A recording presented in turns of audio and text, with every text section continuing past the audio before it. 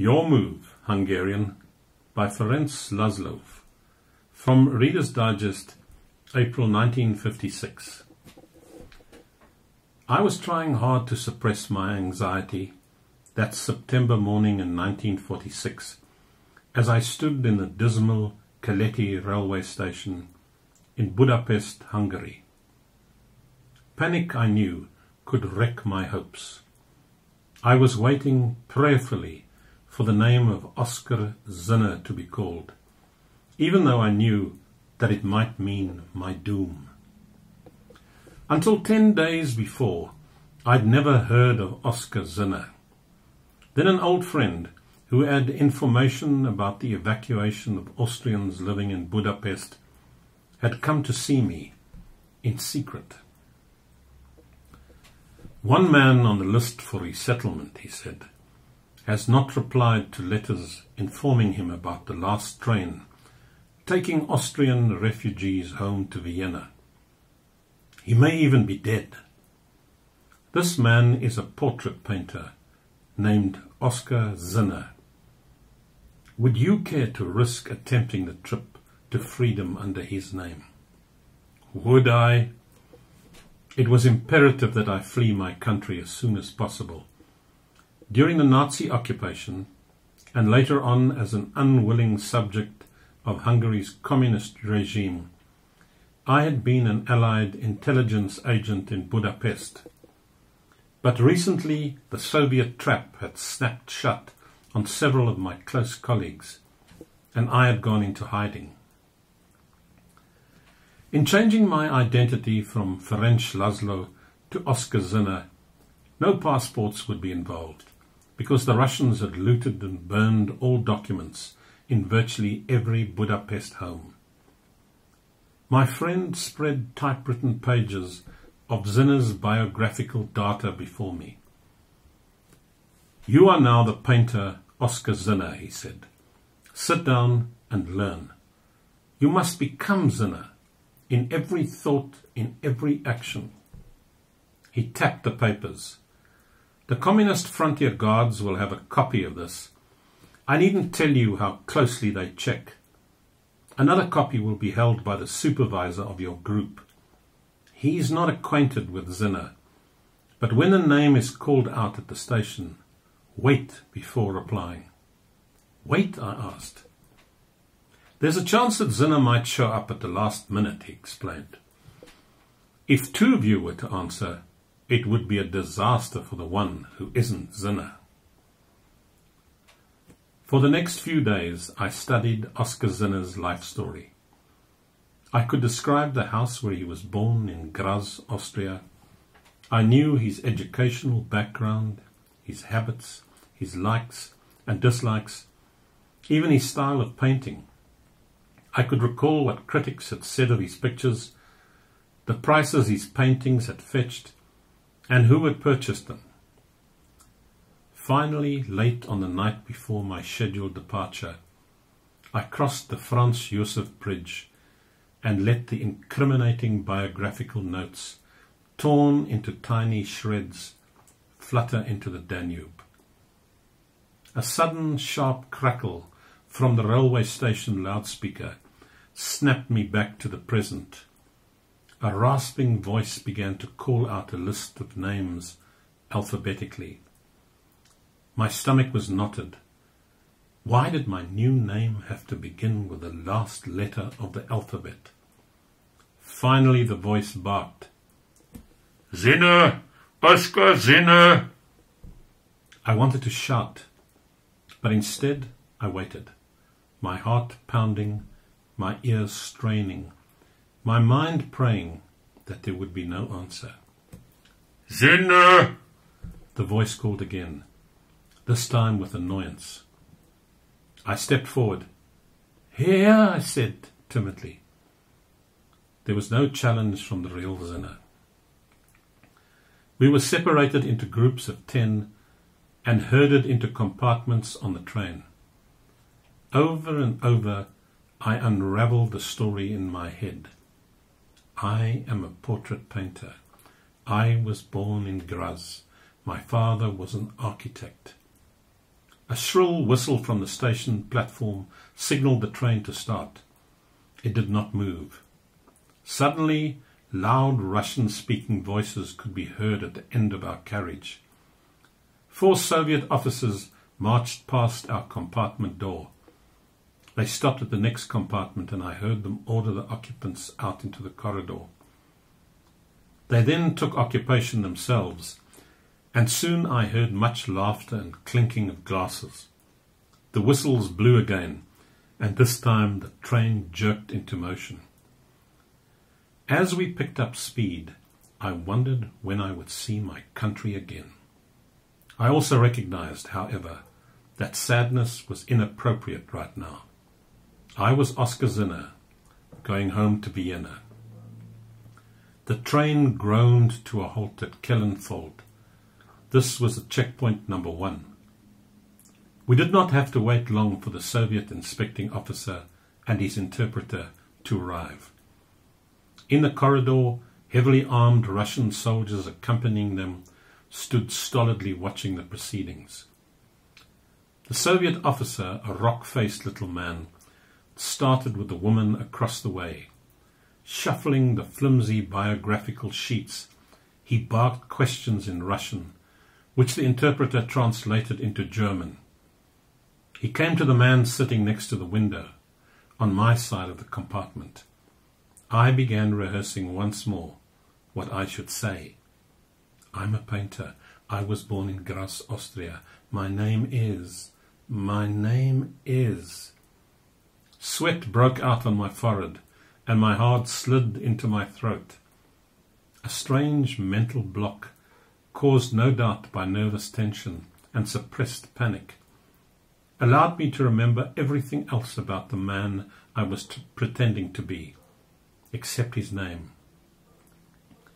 As though through a distant mist, I heard the sharp voices of the inspector and his interpreter as they moved to the woman beside me.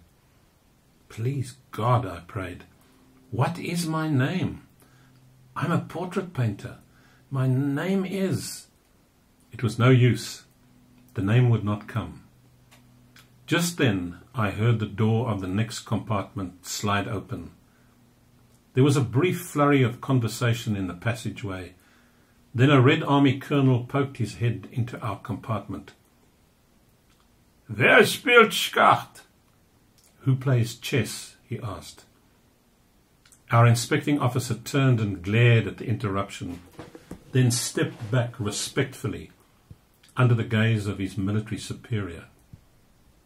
As I was closest to the door, the colonel's next question seemed to be directed at me. Spielen Sie Schach? He asked. I hadn't played chess in 10 years, but it didn't matter. This could be just the breathing space I needed. No one else in the compartment spoke. Ja, ich spiele Schach, I said. The colonel gestured for me to follow him. In the Russians' compartment were 2 other colonels and 1 much bemedalled general, a fattening but still powerful giant in his early 50s. Evidently it was he who wanted a game of chess, for he gestured me to a seat opposite him. Beside me were dozens of sandwiches and a box of sweets. On a small table under the window were glasses, vodka, Hungarian brandy and wine.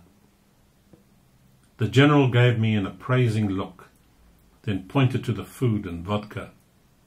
Davai! Go on, he growled in Russian. I ate in tortured suspense. At any moment one of the Russians might ask me my name, or, worse, the inspector might intrude. As the train started, the general produced a chessboard and began arranging the pieces. God help me, I thought. This is the game of my life. I must make it good, and yet I can't afford to win.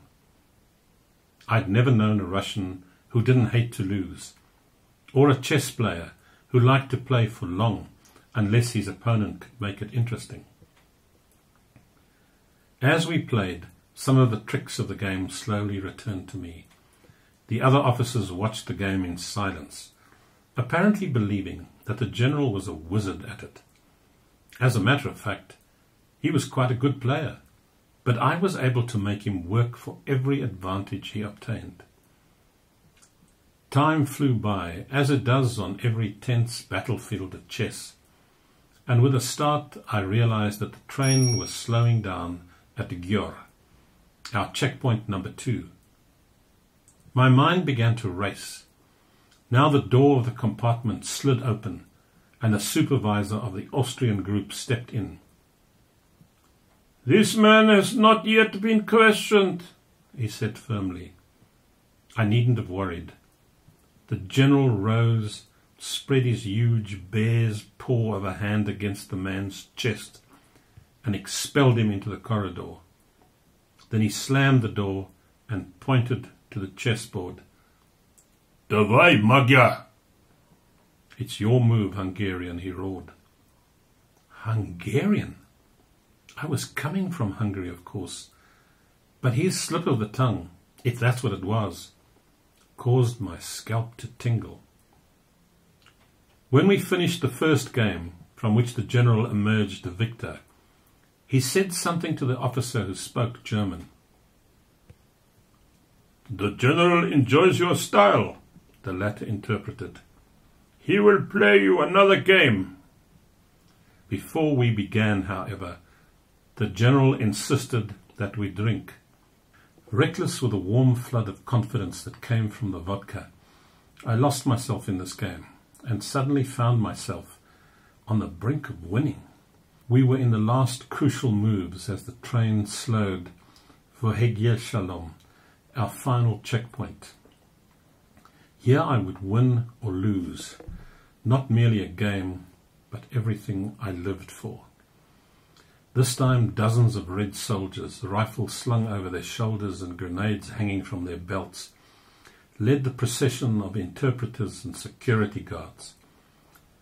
They merely glanced in our compartment and then went on to the next. There the angry little group leader must have told them of the Austrian who was sitting with the officers, for one of the guards came back to investigate. He stepped smartly in at the door, saluted, and spoke rapidly in Russian, at the same time pointing at me. Once again, my brain froze in fear. Surely the general would let them question me this time, if only to forestall any further interruptions. "I'm a portrait painter, and my name is," I began saying to myself desperately. Still, I could not remember the name. As the guard spoke, the general's face slowly grew purple. I had no idea what the guard was telling him, but it made him as angry as any man I'd ever seen. He looked at me, his eyes blazing. Then he carefully placed the chessboard on the table under the window and stood up. This is the end for me, I thought, to come so close. The general crossed his arms in front of his body as a man would draw a sword. Then he brought it up in a sweeping arc, and the back of his hand smashed across the guard's mouth.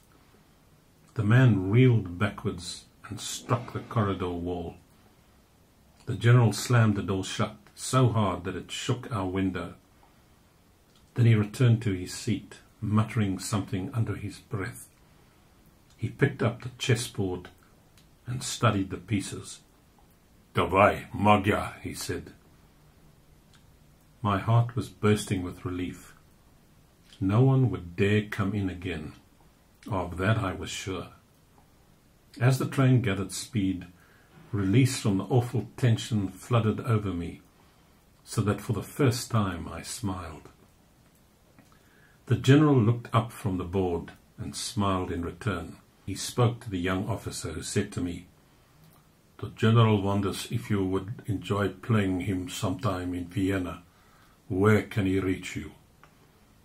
Without blinking, I mentioned a well-known Vienna hotel. "And your name?" prodded the young officer. Now, without the awful, clutching terror, I hesitated, but only for a brief moment. How could I have ever forgotten those two simple words? My name, I said, is Oscar Zinner.